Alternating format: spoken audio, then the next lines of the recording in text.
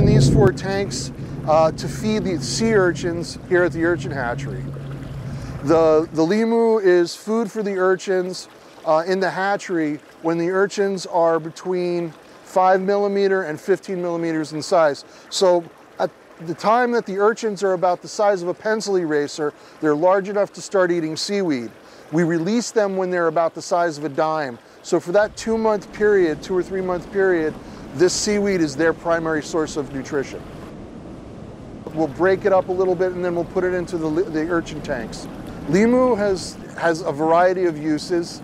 For us, our primary purpose for the limu is to feed it to the urchins until they're large enough to go out into the field.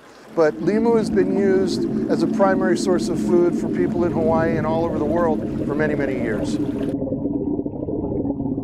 There's certainly an irony in the fact that we're feeding the urchins with a native limu to get them large enough to go out into the field to eat an invasive seaweed.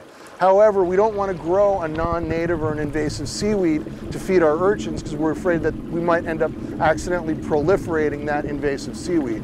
So we feed them with this native seaweed, give it to them until they're big enough, they go out to the field, and then they eat the invasive seaweeds there. When we set up the urchin hatchery, the target species of invasive seaweed were Capophycus and Ukima, which are found in Kāne'ohe Bay. Those species are not found on this side of the island.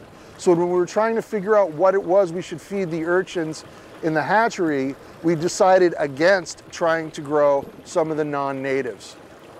We're here at the Department of Land and Natural Resources, and one of our jobs is to fight against invasive species. Here at the urchin hatchery, we're only growing native species of limu to feed to the urchins. The urchins have always been fed limu since we started working at the urchin hatchery.